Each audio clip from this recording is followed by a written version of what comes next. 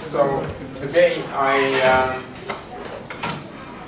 going to go a little bit easy on you because of your exam this morning. I hope that most of you have done it well, and I think Marcella will tell you the results at some stage. So I'm going to try to tell you about something that I find extremely interesting and beautiful. So I hope it elevates your spirits even if you didn't do that well in the morning exam. So we are continuing with entanglement, but it's going to be interesting how multidisciplinary the whole thing will get now, in the sense that we will have information theory combined with quantum mechanics, but we'll also engage a little bit of thermodynamics and functional analysis, which I just started to talk about on Friday, but we didn't really get a chance to explore this direction. So let me mention the last thing that I talked about really on Friday. There was an issue where I said that when you have a pure bipartite state, you can claim it with certain degree of confidence that there is a unique way of talking about entanglement. We looked at the case of two-level systems, but you can extend this to any number of systems. And I just want to tidy up a few of these things that we can talk about. So if you remember correctly, what we did is we started with a state like A00 plus B11, or any related state. And then we said, if you have a single copy, you can do something with that to convert it into a maximally entangled state. If you have two copies, you can do a bit more. This is now a direct analogy with a single bit or qubit communication, where if you send more than one bit, then you can do better per bit than if you send only one message and you never communicate again. The same goes for any other protocol. Discriminating states is much easier if you are given multiple copies of these states. It's exactly the same story here. So for you to get a unique measure, you really should look at the thermodynamical limit. And in the same sense, entropy becomes a unique measure in Shannon's theory, which is why the logs come out in another way, if you like. If you don't do that, then it's very difficult to talk about. There are many different measures that will capture this. So what we really looked at is we said, suppose I've got n. So this sign here just saves me writing this state n times. And this says Alice and Bob share these copies. And now what I claimed is that they can make a local operation. In fact, Alice, it's sufficient that Alice does a local operation. And the local operation was effectively a projected measurement onto what we call the typical subspace on Alice's side. So the typical subspace is the one where zeros and ones occur with the probability of a squared and b squared in the long run, if you like. So basically, what Alice sees is a state A0. This is for Alice. If you trace Bob out, you get a squared 0, b squared 1, n times. And now she will have all possible sequences when you expand this. There will be 2 to the n terms, and there will be a term with all zeros. There will be n terms with 1, 1, and n minus 1 zeros, and so on, like the binomial distribution. And the one that's going to be typical is the sequence which contains a squared zeros times n, I suppose, and contains b squared times n ones. Those sequences are the ones for which the probability will tend to, now I'm being super pedantic, the probability will tend to unity when n tends to infinity. So ultimately, even though I'm saying you're making a projective measurement, and it sounds as though you could have a mistake and you're not successful in your projection, in the limit, this effectively becomes a unitary transformation. It's with certainty that you will get this outcome when you send n to infinity. Alice does this, and then she's within a subspace where she's got 2 to the n times the entropy of this guy, minus a squared log a squared minus b, always the same story, okay? there's only one formula in information theory always. You know, just to paraphrase, there's only one mystery in quantum mechanics. You always get the same formula. So this guy now tells you the size of the projective space, the number of strings that Alice will get. For each of those strings, there is a string on the other side for Bob. You can imagine, if you like, if it's easier for you, that Bob also makes a projective measurement. And because they are fully entangled, for every sequence of zeros and ones in this subspace, Bob has a corresponding one. So you can already see how entangled they are, because that's the number of states they have. And mathematics tells us that each of them occurs with the same probability. They are all uniformly distributed in this subspace. Hence, what we claimed is that you can convert these guys into a certain number of maximally entangled pairs. Okay, here is a maximally entangled state, if you like. And the ratio of M and N is in fact the entropy itself. That's another way of stating what I wrote down there. So if you look at this state, the subspace, the typical subspace on Alice's side correlated to the one on Bob's, you will see that you can expand it in this way. I don't know if this pen is good for you or not, but that's basically, that's it. And now, a good way of writing this is that the limit, when n tends to infinity, so if you really want to be precise, the limit of this ratio is equal to this entropy there, the reduced entropy, okay? And this is the so-called entanglement of distillation. So by only doing local operations, I've converted n copies of my non-maximally entangled state into a pure number of maximally entangled states, and that number itself is the amount of entanglement. So that's a really nice way of looking at entanglement. And what I said before is that it was a pity actually that you cannot apply this for general mixed states now. If you say, why don't you start with some mixed state here, then you could, but then we don't have anything as nice and concrete as what I just told you. So one thing I want to tidy up before I launch into something that I said was very beautiful, and I will tell you what this is. And I think this started to become clear sometime in 96, I think, 97.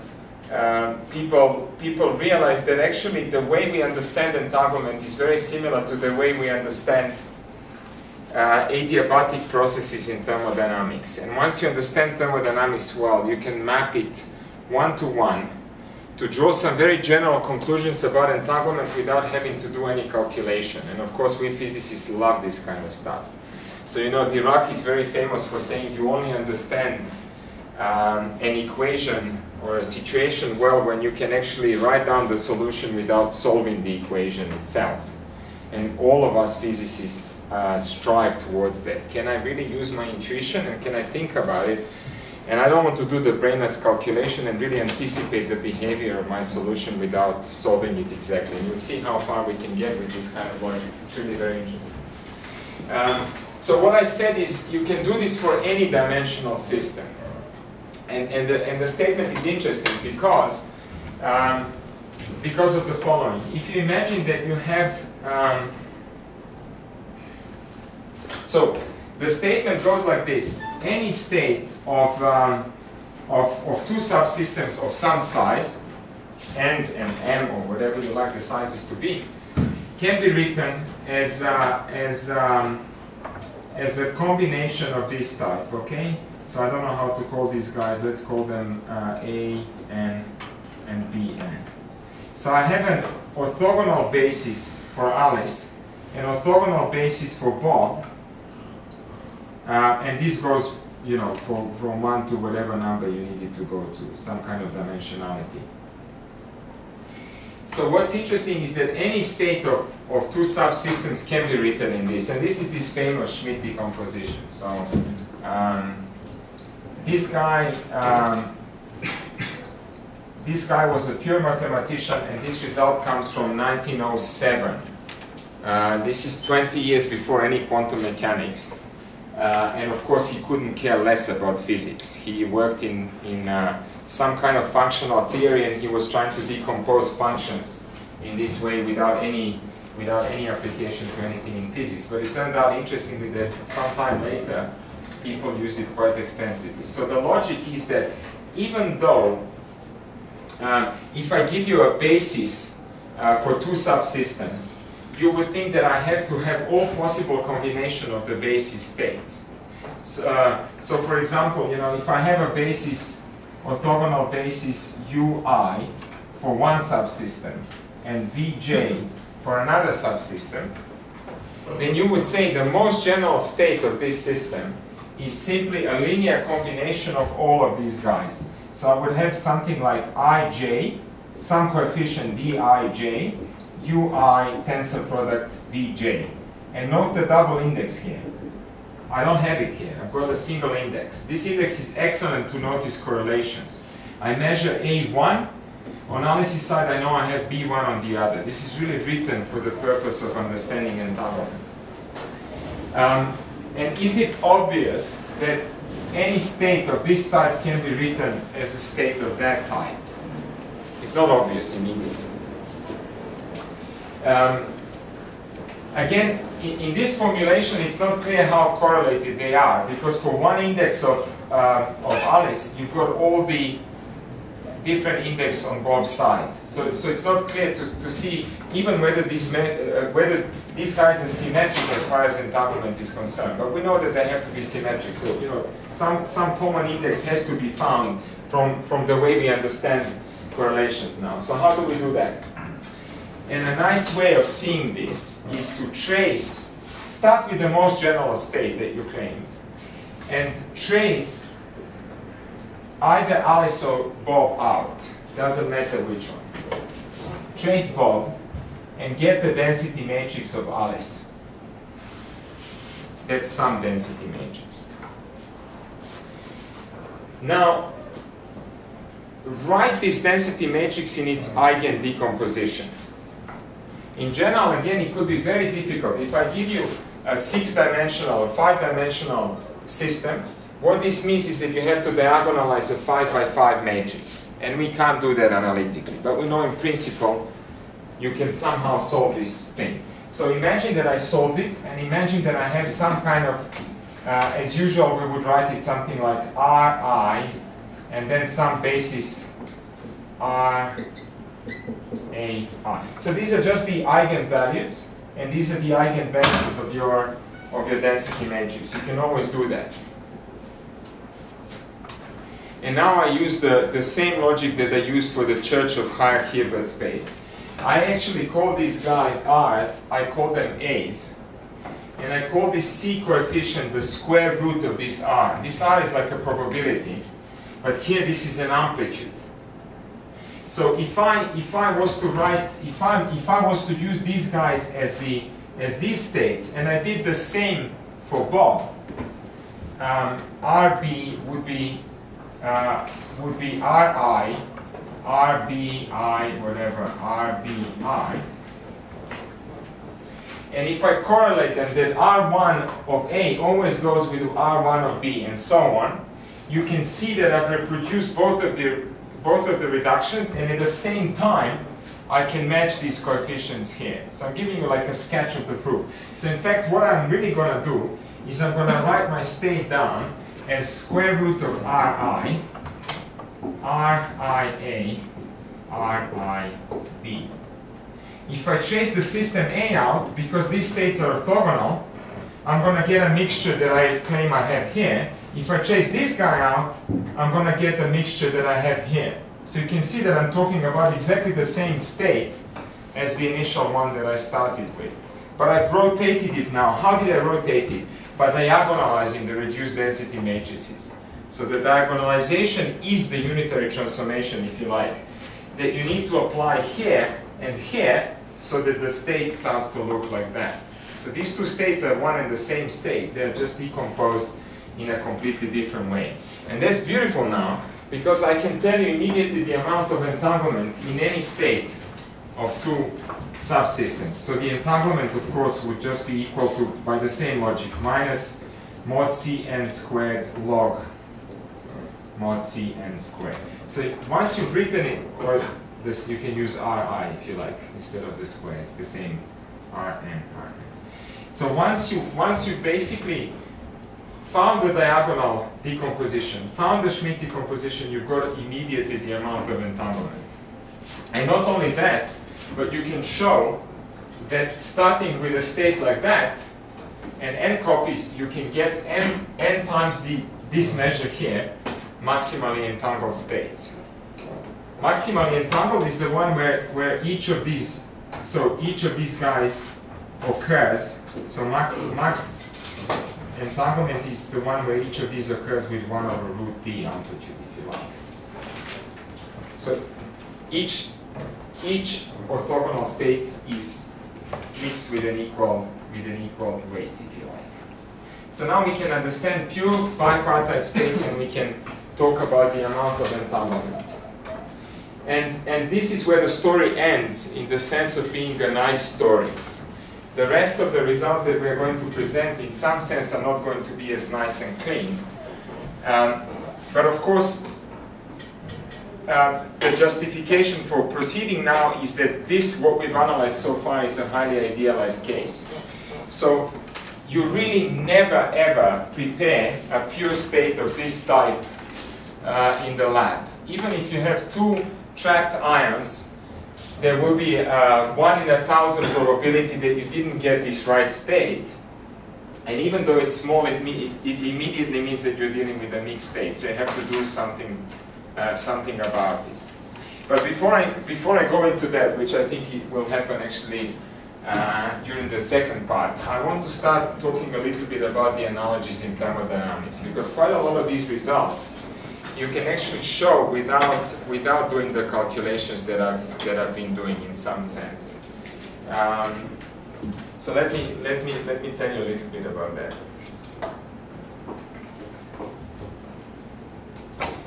It's a very beautiful topic, and it's a little bit mysterious why this is so.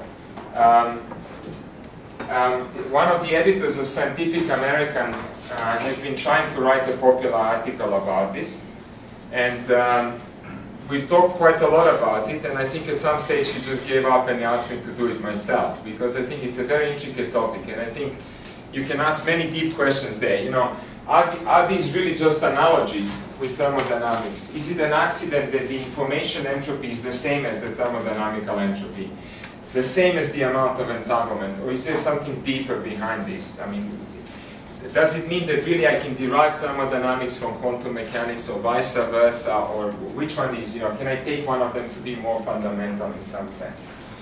So now, here is what's interesting. I'd like you now to think about this protocol, which is known as distillation of entanglement, because you distill pure states.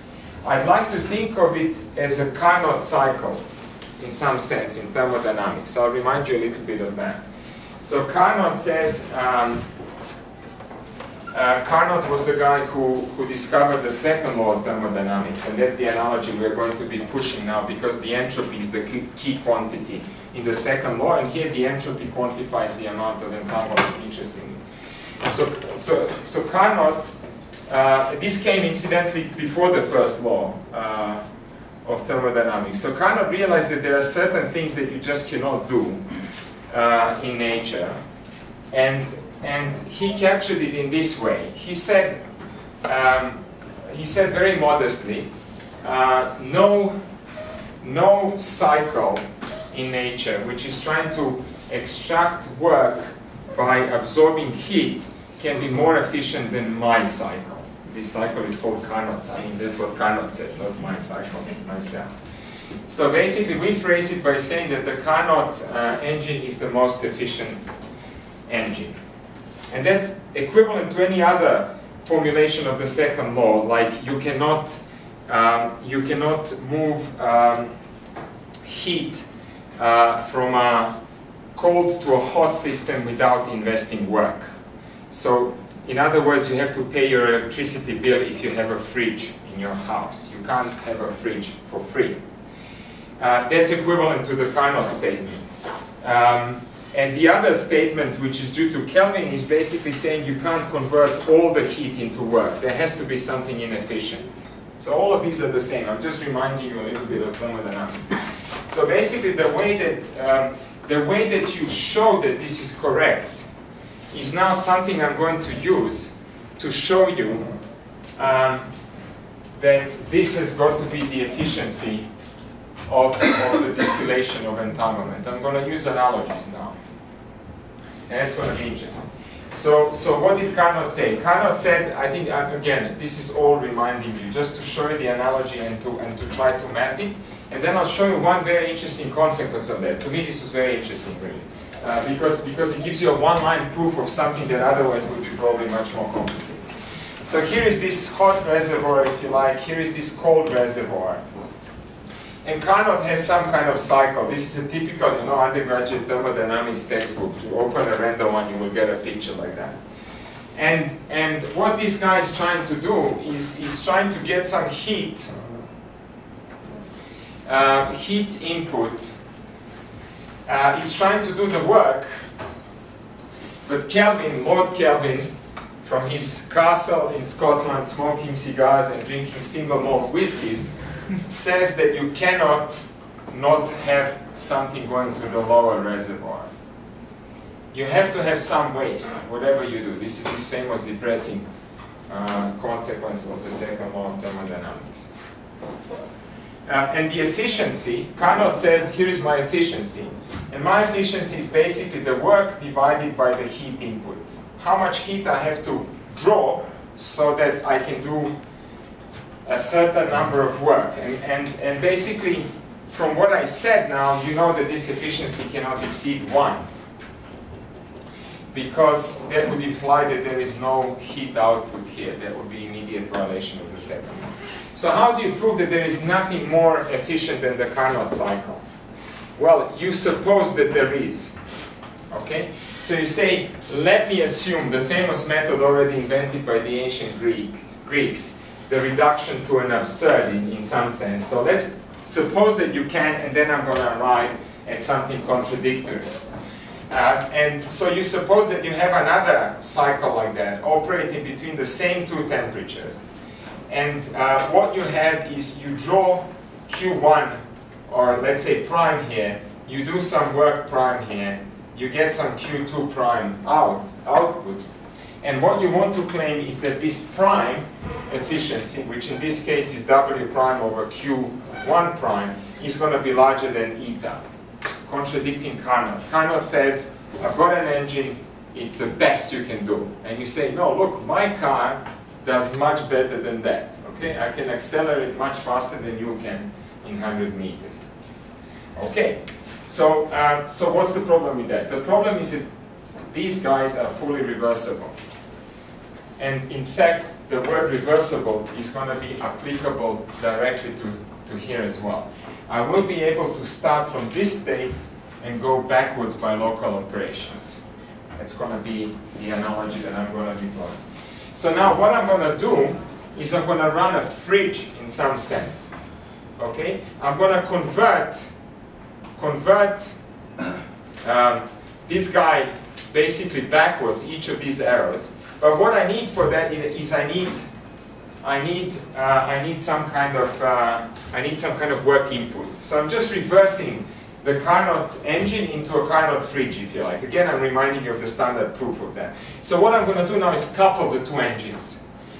This work output is going to feed into this, and the total effect is to have certain quantity of heat moved from a cold reservoir to a hot reservoir up without anything extra happening. And this is impossible. Clausius says no. That's the second law of thermodynamics. So that's how you prove that these two statements are the same. If you could violate Carnot's statement and be better than what Carnot says, then you could also transfer heat from a cold to a hot body without any other effect. And we know, like I said, you cannot do that. You cannot have a fridge that doesn't cost you any money.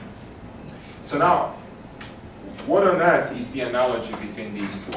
The analogy is that the entropy tells you really how efficient you are here, in the same way that the entropy tells us how efficient we are over there. And I'm going to just show you now how this works. So in direct analysis, so the question now you ask yourself is, what am I going to take as the second law of thermodynamics in my case. And the second law, let's call it, I don't know how to call it actually. There is no second law of entanglement, okay? There is no first law, but that's just the way it is. It's the third law, that there is no first law, okay, and so on. So basically, this guy says entanglement cannot increase by local operations and classical communication. That's your impossibility. The same way that I took here, that it's impossible to move heat from cold to hot, would be very useful if I could do that. Then I could use oceans to extract infinite amount of work from the same temperature, if you like. Here, it's going to be that entanglement cannot increase under what we call LOCC. So if you allow Alice and Bob to locally operate in the most general way, and you even allow them to communicate by classical means, all their outcomes, all their actions, and everything else, then these kind of operations should not increase entanglement. And the logic is that entanglement is a non-local feature of your system.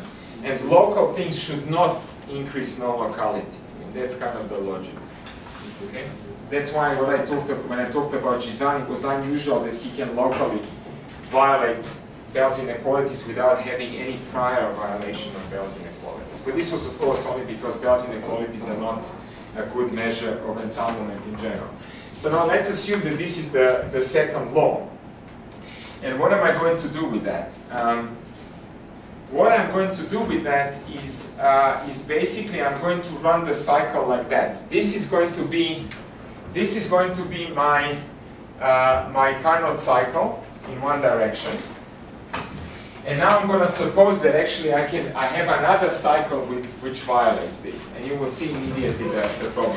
So I'm going to start with A00 plus B11, and if you like, n copies, and I'm going to get to something like a maximally entangled state, and I'm going to have something, whatever I said before, this times the amount of entanglement. Okay, that's possible. And now someone comes along and says, oh, I can do better than what you're doing. I really can do better. And you say, tell me what you can do, okay? And someone says, I can actually get something higher than that. I can start with the same state.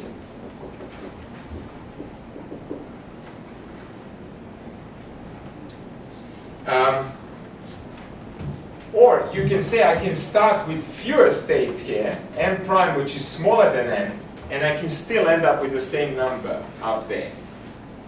Or I can start with the same number of states and end up with something larger. It makes no difference. It's just going to change what we have to reverse. Imagine it's like that. This would really be a direct analogy. So the input heats are the input states, and the output work, in a way, is how much entanglement I can get at the end here. And now what I do is I run this guy in reverse. And now what I effectively keep getting is something that can generate more and more entanglement by local operations ad infinitum. Why? Because I start with n pairs, I have my cycle, I create n times entanglement. That's my cycle. Then I take your super efficient cycle, run it backwards, and I get more than I started with. Then I couple that back and I get even more here. I get now n prime times e, and I can get as much entanglement as I like by local operations. But I'm claiming that there is something called the second law of entanglement which says you cannot do that. Hence, you cannot be more efficient than the cycle I showed you there. It's very beautiful. Okay, it's really interesting. Just based on, again, the idea of reversibility. There is one interesting application of this that I wanted to show you, and then I think I'm going to stop. There is a huge number of analogies exploited in this way. And basically, like I said, from 96 onwards, the whole thing exploded, and there are really many papers. But I think the gist of the idea is really how to make the connections between these two. Here is something interesting. If you ask me, what can you do now with this second law of entanglement? Is there something interesting you can actually do rather than just confirming some old results? So the test of of a new idea in science is always, of course, to explain something that you didn't know before, rather than just explaining what you knew to start with. So here's a cute example I can think of, but there are many others. And the example goes like this. Let's go back to the teleportation that I explained before. So you have an entangled pair, and you have one particle here that belongs to Alice. So 1 and 2 basically are with Alice. This one is with Bob. Alice does some operations which are local on her qubits. Then she communicates to Bob, and then this guy ends up in Bob's possession. So that was basically, so this was a maximally entangled state, like 0, 0 plus 1, 1. And this was some kind of state psi that Alice didn't know. It just came to her from somewhere in the universe, basically, or someone prepared it without telling her what they did. So what we said in the teleportation protocol is that the original has to be destroyed once it's teleported. So what ends up being the end of the teleportation protocol in the standard stuff is that 1 and 2 become entangled, but who cares, they're on Alice's side. That's because she made a measurement. And number 3 becomes the particle psi. And here is a question that I'd like to ask you. What happened at the end of the protocol is that the entanglement between Alice and Bob has been destroyed. That's one thing we didn't mention last time. So they have one unit of entanglement, they do teleportation and they burn it. They just use this unit to fully teleport. And the question is, does it need to be the case? Can I actually keep the entanglement, teleport, and then with this entanglement at the end use it for another teleportation, and yet another teleportation, and yet another teleportation? Okay? So is there anything obviously wrong with this idea? So basically, do I really, in the same way that I claim that you have to destroy the original, now I'm claiming that it seems that I have to use 1 unit of entanglement to teleport. I can't do it with half a unit, or can I? Can I do it with 1/4 of a unit and keep 3/4 for another 3 teleportations? And the answer is you cannot do it, provided that you believe in the church of the second law of entanglement. Okay? And here's a very simple way of seeing that. That's really beautiful. So, you know, again, I don't want to make too much fun of mathematicians. How would a mathematician try to prove this? Well, a mathematician would try to write all possible operations that a person can do here, and there are continuously infinitely many of them. And then you would try to rule out each one of them and rule out that there is any entanglement left. But of course, you can bring an ancilla of any size here, and so you're talking about an infinite dimensional Hilbert space to start with, and there is no way you can rule all of these guys out. It's an intractable problem. That's why it's nice to have a high-level law which rules it out in the same way that second law of thermodynamics rules out certain processes in nature. So how am I going to reason now? The way I reason is as follows. Suppose that you can perform the teleportation here. So this guy ends up like that. But on top of it, there is still 1 unit of entanglement left. Let's suppose the contrary. Exactly like every proof that we've done so far. Now imagine that my initial state was actually half of an entangled pair. This is now what's known as entanglement swapping. So rather than Alice receiving just 1 qubit, she still receives this 1 qubit, but it happens to be a state that's reduced from an overall entangled state. And in principle, you can always do that. Every state you receive can be seen as a contraction of an extended entangled state. Okay? What happens now? Well, what happens now is that when I teleport this guy to other side, I still preserve entanglement. Okay? Because effectively I move this guy here, but any connections that this guy had are still intact there. Because teleportation is a linear transformation. So now I've got this entanglement across, and I claim that I didn't destroy the original. I've got 2 units of entanglement, whereas I started with 1 unit of entanglement. All I did was local operations and classical communication.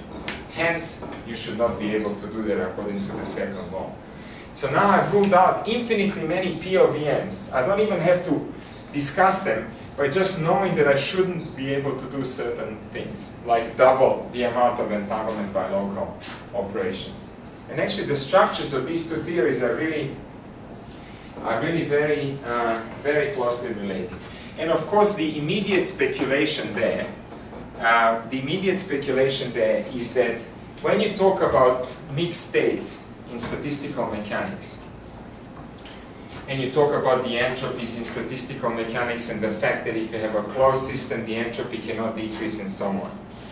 Can it be that all of this ultimately can be phrased through entanglement, simply because we know that any mixed state can be seen through the extension of the higher Hilbert space? So are these really analogies, or is the second law of thermodynamics the way it is because quantum mechanics is the way it is at some higher level? So this is also a very interesting question. Of course, we don't have an answer to any of these questions. So I'm going to stop here, and what I'm going to do next is I think this is pretty much what you can say about pure states and bipartite states. What I want to continue in the second half is make mixed states out of this. That's one generalization you can do. So instead of using this state, use some kind of mixed state in general.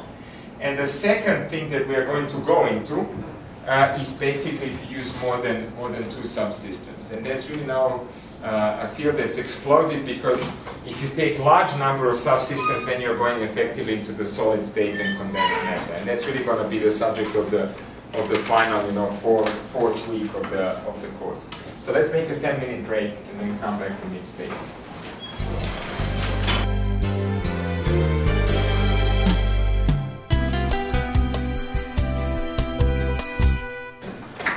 So what I want to really talk about now is the generalizations of the. So there are many ways of talking about pure bipartite entanglement, and all of them somehow point to the same measure. And that's why we believe that this reduced entropy of either of the subsystems, which are the same, is a good measure of entanglement. So either from a completely theoretical perspective, where you write it as the Schmidt decomposition, trace one subsystem out, get the mixed state, take the entropy of that state and say here is entanglement. Or if you say, I don't like this, actually I want something what people call operational, and we physicists love operational measures.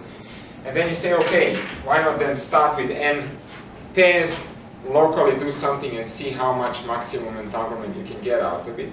And actually, even though this looks like a completely different starting point, you of course get exactly the same measure. So all of these things nicely coincide. And this is something that actually is broken now when you talk about generalizations. So just to give you a hint, although we'll talk a bit more about it later for more than two subsystems, the problem really ultimately is that we don't have a Schmidt decomposition for them. So if you have three, for example, qubits, or three D-level systems, and you're given a general state, if you like, A, B, C, then unfortunately for us, we cannot write, we can really not write this as alpha n, A n, B n, C n, not with the same index n in it.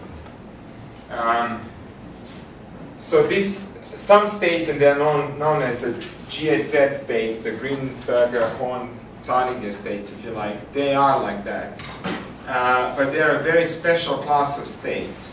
And so just to give you an example, so basically a state of this type would be a state like that, and that seems like a natural generalization of the Bell states that we've been using before. But then someone might equally well come along and say, what about a state like that? And these are known as W states in the community. So an equal doesn't even have to be an equal, basically superposition of three different orthogonal states. And now so what is this? And it's clearly entangled in the sense that none of the subsystems can be separated from any other subsystem in both cases. But it's clearly not the same state. And if you try to somehow unitarily rotate this state into this state, you will fail by local means.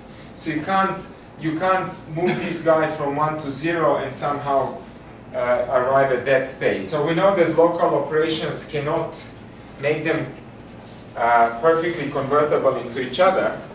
And of course this presents a huge problem for us, that there is no. So in a way this W state is a proof in some sense that you don't have a Schmidt decomposition when you talk about 3 qubits. Why is this a problem? You say, okay, fine, there is a problem, there is no Schmidt decomposition, but that's only a theoretical way of talking about these things. Why don't you go into your operational definition and solve this problem? Well, if I go into the operational definition, I have to identify a target state. I have to identify a state towards which I'd like all the other states to go by local operations. And this state is a maximally entangled state. And any Bell state for 2 qubits is a maximally entangled state, locally equivalent. Here I have a serious dilemma now. Am I going to call this guy a maximally entangled state, or am I going to call this guy or X number of other states a maximally entangled state? So we don't have a clear definition there. And in fact, there is no answer to this. You can have a reasonable measure which tells you that one of them is maximally entangled and the other one is very little entangled, and then vice versa, you have another equally good measure which does the opposite. So we don't know how to solve this problem, and lots of people have thought about it. So in that sense, this is even less clean than what I'm going to proceed with now, where I can actually give you some concrete results, and I'd like to really talk about it now. It's a nice lesson in quantum mechanics, again, in general, not just in entanglement theory. So instead of talking about pure states and extending to more subsystems, I go into mixed states of 2 subsystems. So the question is, and I think this is something I mentioned before. So the sub heading of this is Perez Horodetsky, and you will see immediately what this is. Criteria.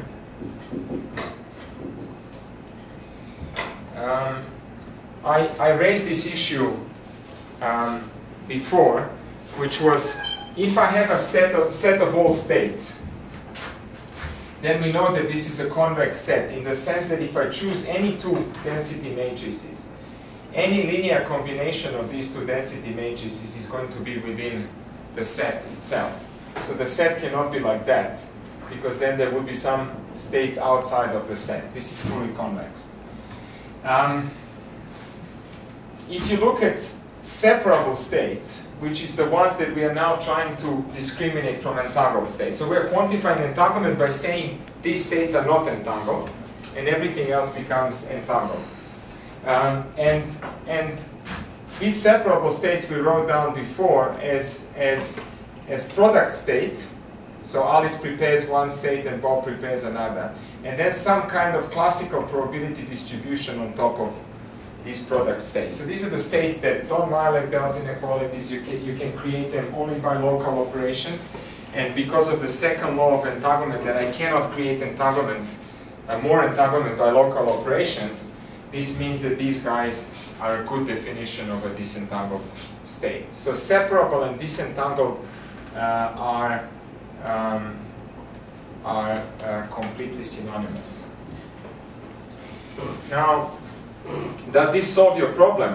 Well, it doesn't quite, because if I give you a density matrix, you have to decide whether this density matrix can be written in this form or not.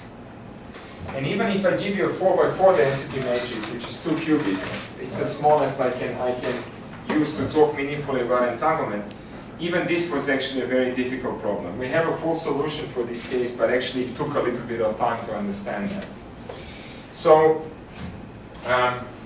basically it took something like probably more than 15, 16 years, because the first time these guys were written down was something like late 80s, Werner, and then finally when this criterion came out was in 96, 97. So it took a long time of people thinking about it. So this set, incidentally, is also convex.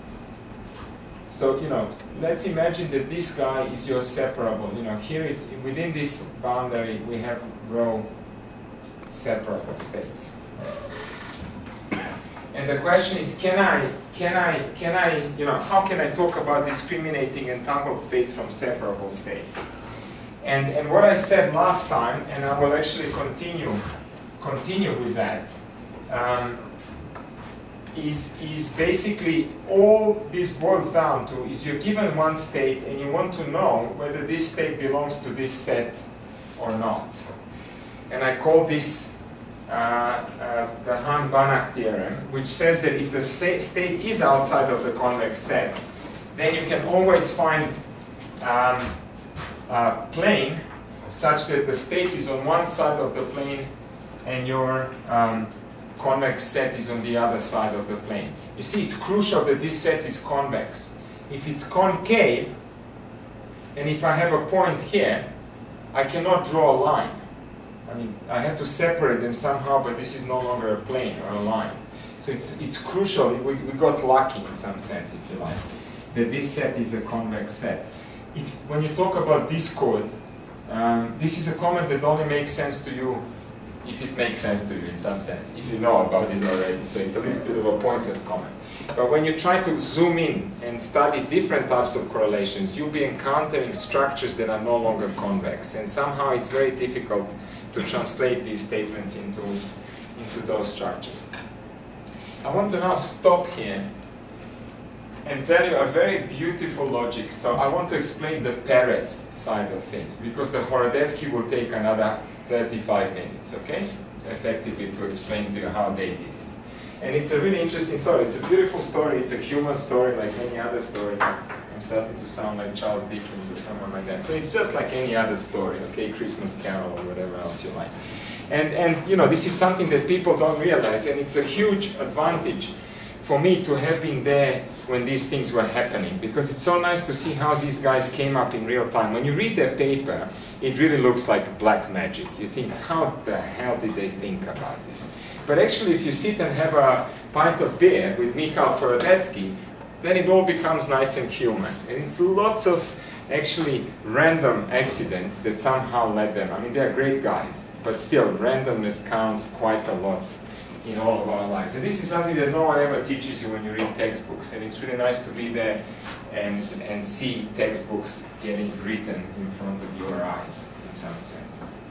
So someone said, you've achieved fame if your name appears in the undergraduate textbook, and I think they are going towards this kind of fame, I would say, Horodetsky. Now, what did Perez do?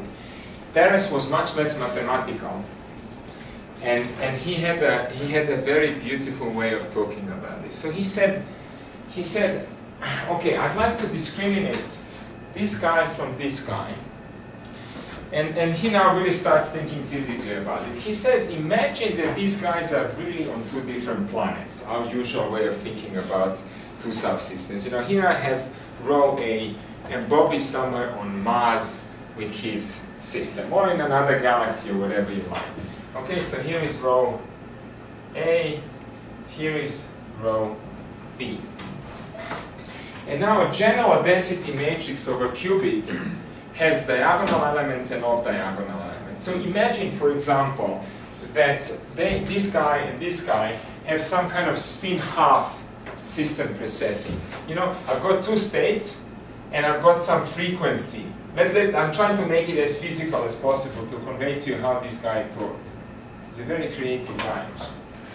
So they have some kind of systems there. And if you write down the density matrix, so if I divide it by √2 and normalize it properly, what I will get is a density matrix that looks like 1/2, so there is 1/2 in front of the whole thing, I suppose. 1, then you've got e to the I omega t, e to the minus I omega t, and 1. And the same for this guy, okay? 1, 1, e to the I omega t, e to the minus I omega t. And now Perez says, hey, why do people in another galaxy have to define complex numbers in the same way that we have to define them here on Earth? Maybe for this guy on Earth, I is equal to square root of -1, But maybe these guys are using the conjugate of that guy. And the conjugate is, of course, minus this guy. Maybe they're thinking minus square root of minus 1. I mean, why not? What difference does that make? What do I know what aliens are doing with complex numbers? Okay? Interestingly enough, if you do that, and you send I into minus I, all you do is change this minus sign into plus sign and this plus sign into minus sign. But the state is still one and the same state in many ways. It's still a valid physical density matrix. You can check that this is emission, it's positive, and it has a unit trace, 1 plus 1 divided by 2. No change there.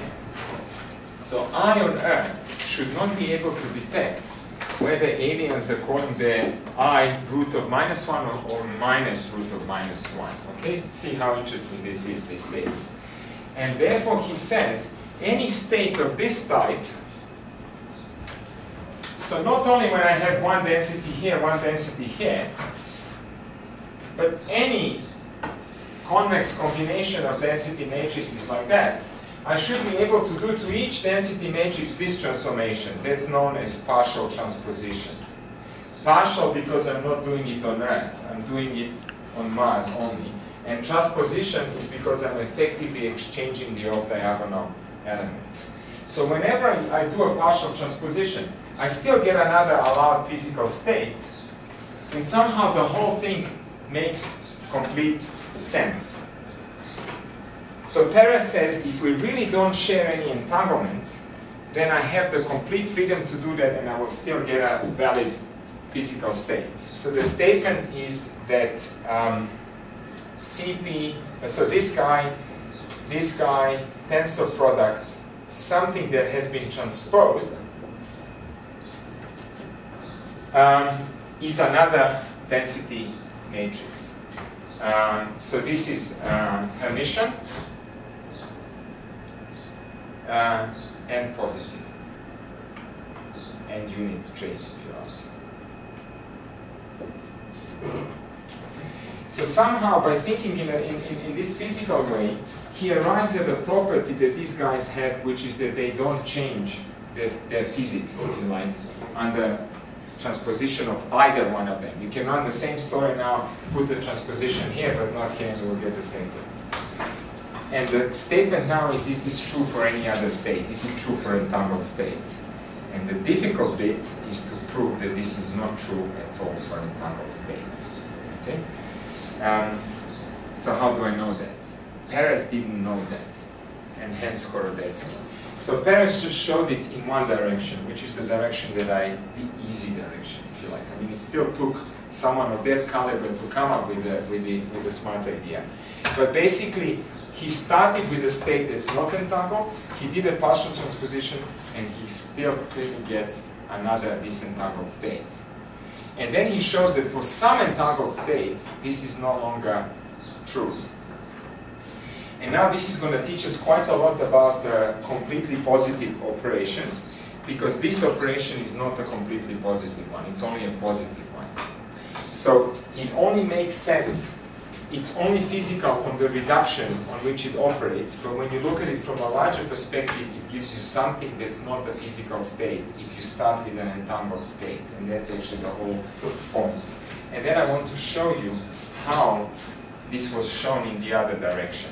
So I'd like to show that anything that's entangled gives you a negative density matrix here. So if I really started from, this is only true for 2 qubits and a qubit and a q-trip, if you like. I'll talk about that as well.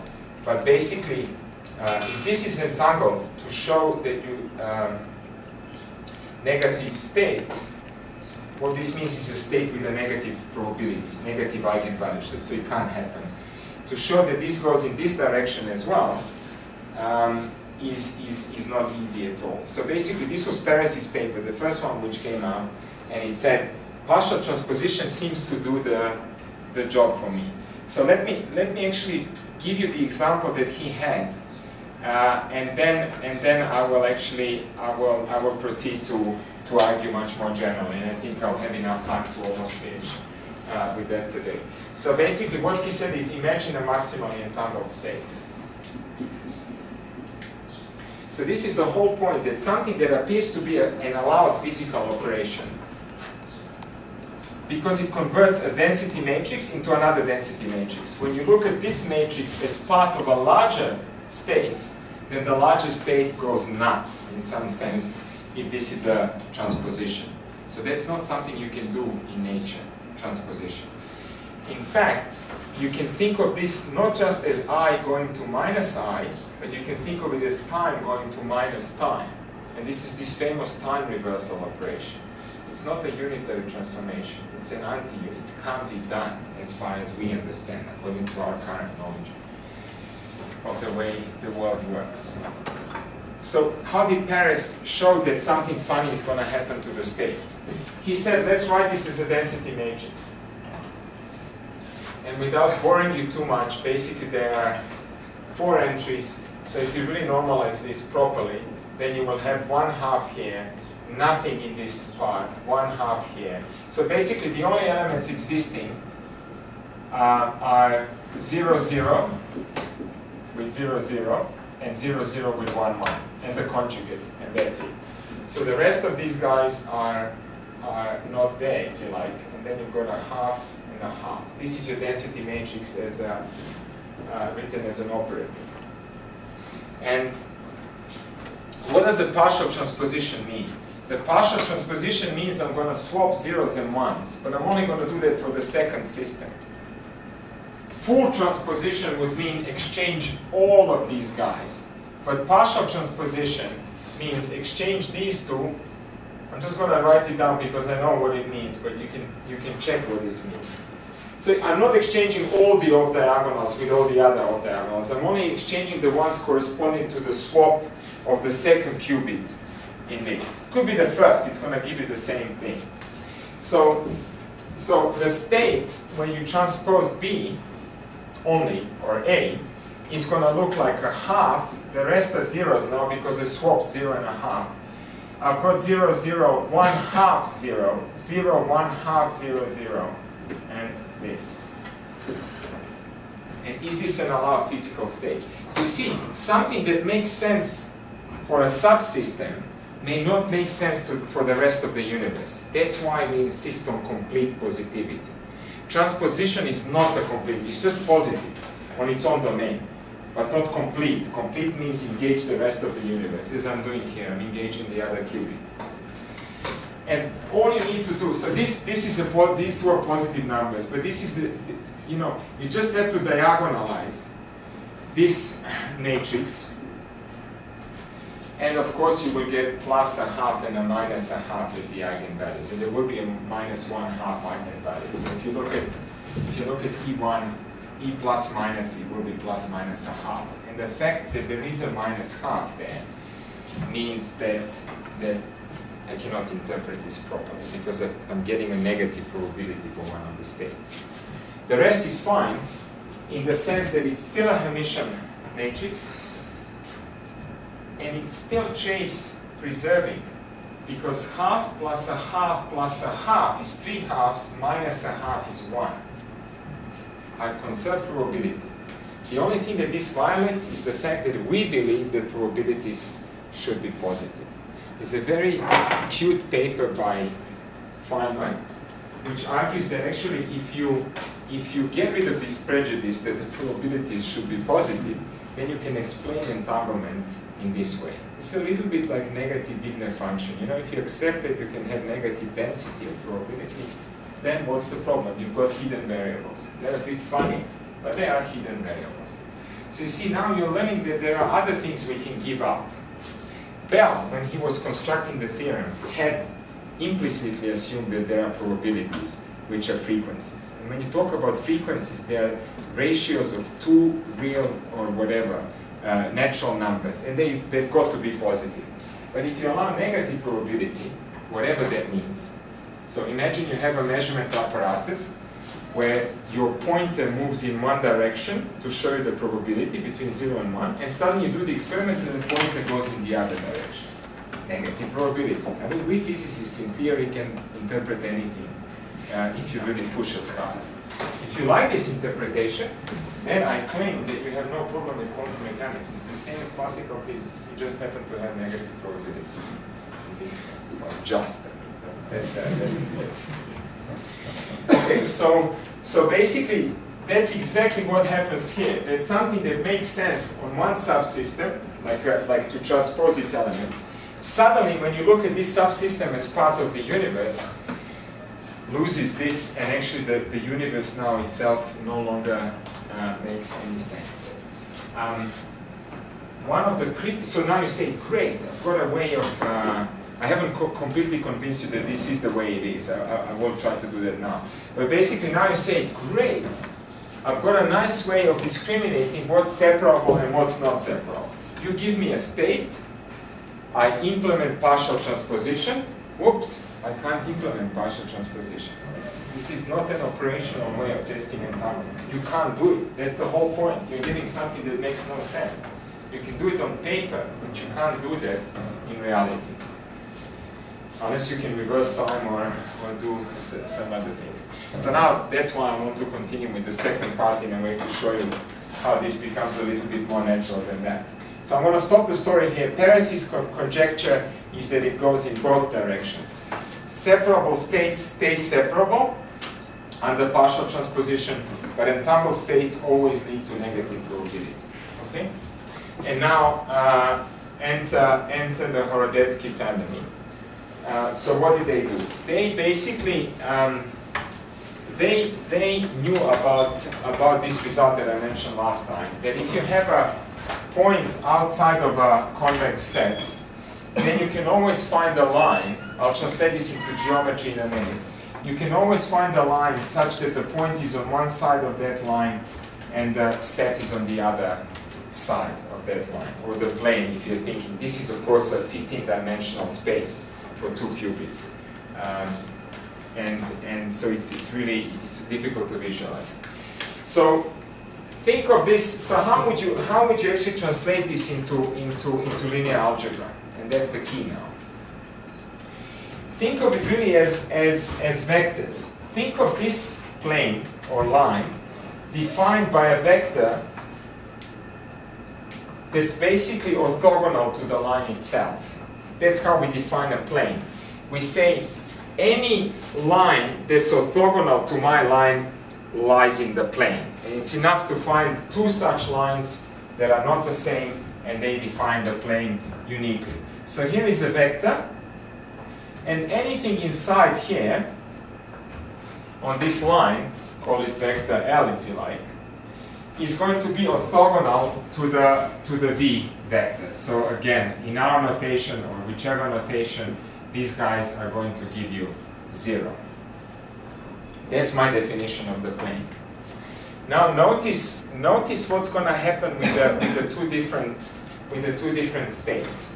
What I now want to calculate is what is the inner product between the plane vector V and the vector connecting the plane and the separable and the entangled state. Let's call this vector E. Okay? Well, I don't know, but it will not be 0. It will be some positive number.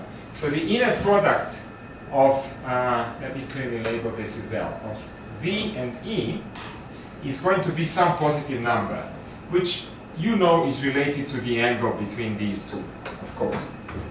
But what about disentangled states?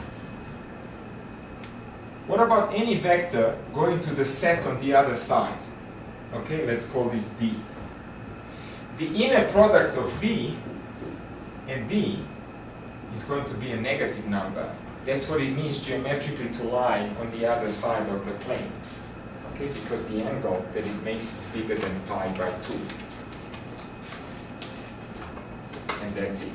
I have to find something which makes a positive angle with my entangled state, while at the same time it always makes negative angles with separable states. And that's how I know that my guy is entangled. If I can never find that, that means that my guy is also on the other side and belonging to the separable states.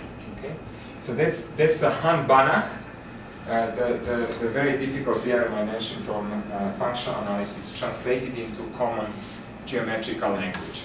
And once I told you the inner products, you know what the inner product is in quantum mechanics.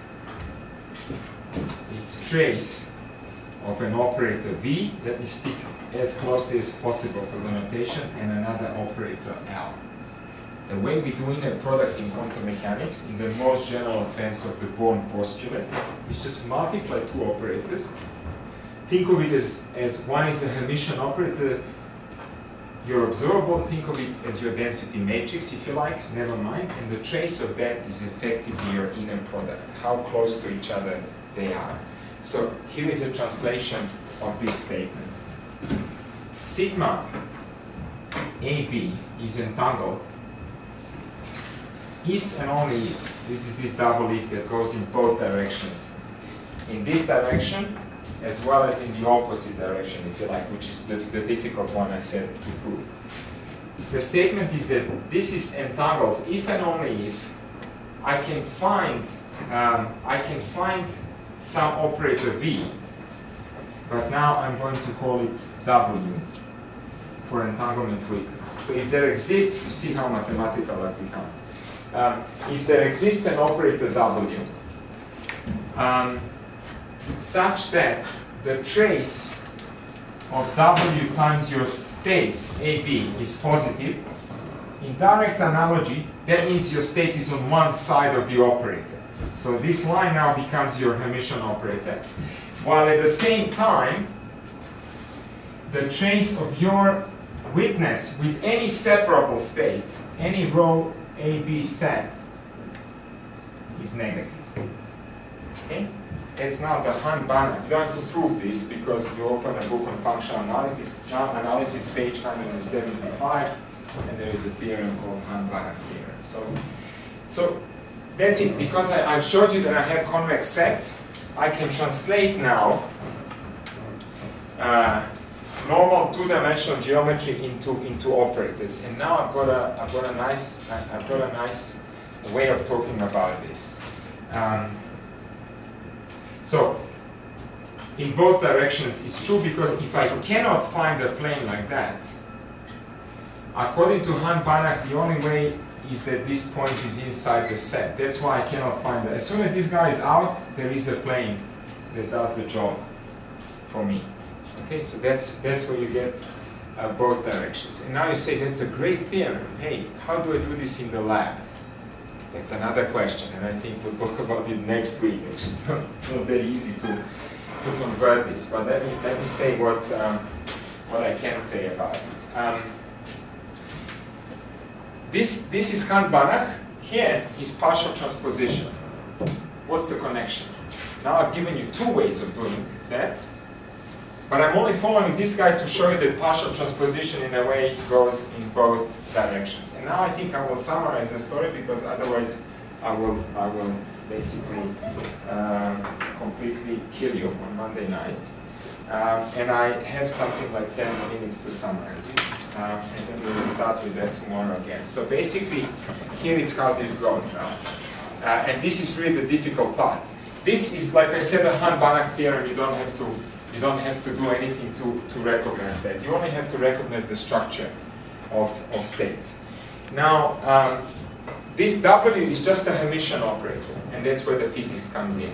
The ingenuity of an experimental physicist is to find a witness which is always negative. By the way, these signs are irrelevant because I can always put a minus sign in front and reverse these guys.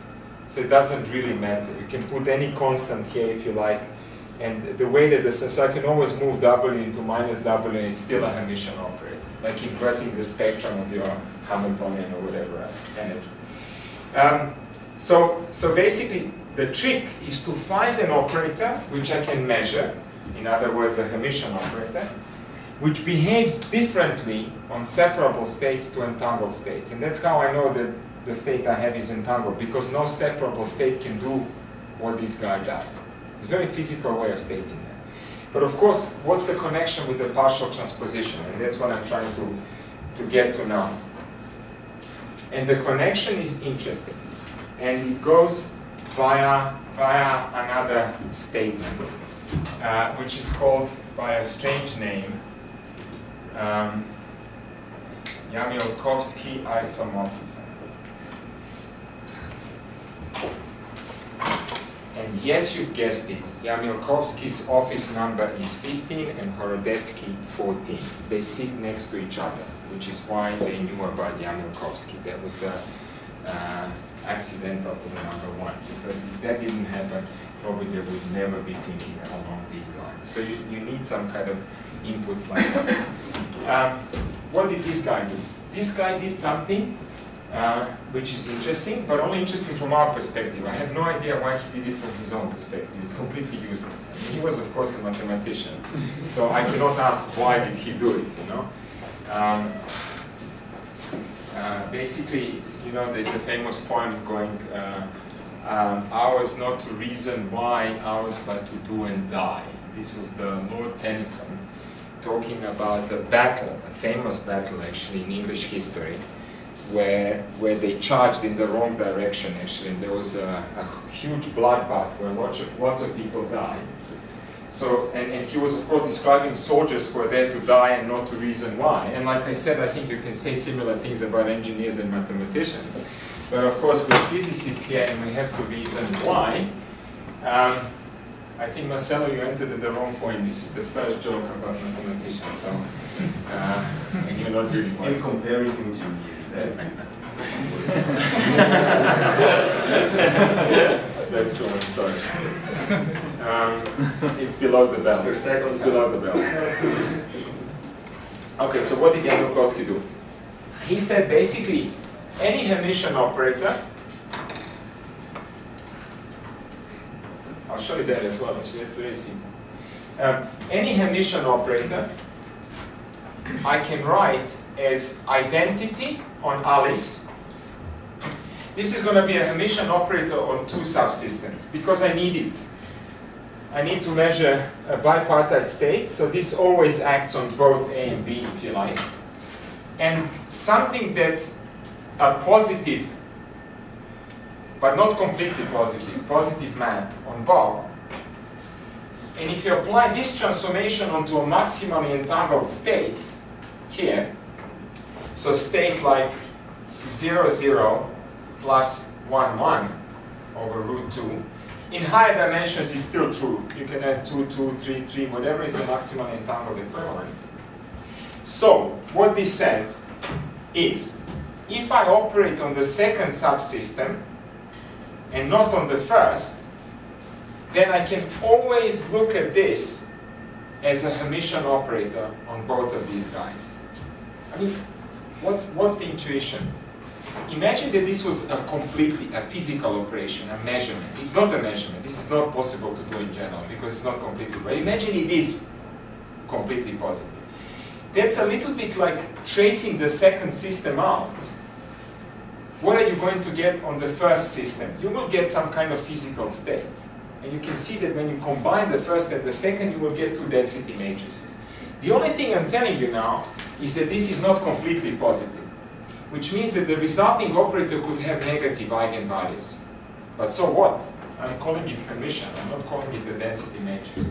And a general Hermitian operator can have negative eigenvalues. So in fact, you know, you can do exactly what I've been doing here. And here is one beautiful example of that. Think of this lambda as the transposition. Start with a maximally entangled state, transpose it, and I'm getting a Hermitian operator here. It's got a negative eigenvalue. It's not a density matrix, but it is a Hermitian operator. It's a good observable. You can measure it in the lab. That's what this says. Nothing more and nothing less. Okay? So, once I've shown you that you can measure entanglement with a Hermitian operator, Jamilkovsky says you can use positive maps. You don't have to use Hermitian operators. Why? Because I've got my own isomorphism. And I haven't got a clue what to do with it, but you do maybe. Okay, so he's got an isomorphism there. One final piece. is that when you talk about qubits, and this is why this only works for a small number of dimensions. This is the last statement I will make, and then I will stop, and then we continue tomorrow. A positive transformation, when you are in low dimensions, 2 and 3, can be written in a very convenient way. In general, we have no idea how to write it. That's another open point. But you can write it as something that's completely positive plus another completely positive map times transposition. And that's for the first time now when you see transposition enter. Okay? So what Yablokowski says, if you phrase your entanglement witness with Hermitian operators, you might as well use positive maps. But every positive map can be written as a physical operation, which you don't care about because it's not going to give you any negative probabilities. Another physical, which also doesn't give you anything funny. And the only guy that has the chance of giving a negative eigenvalue is this guy. And so that's why you actually test everything with the transposition. So all you need to do is look at this formula here, positive or negative, and instead of W, you substitute this kind of, so basically, look at the statement trace of W sigma AB. According to Yablokowski, this is the same as trace of identity cross lambda, maximally entangled state, let's call it phi plus. I'm going to get lazier and lazier now. Sigma AB. So this guy is nothing but the W.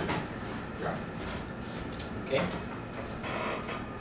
And now I can reshuffle these guys around because I'm under the I'm under the trace. So I can reshuffle this operation not to act on this density matrix but shift it around to act on this guy.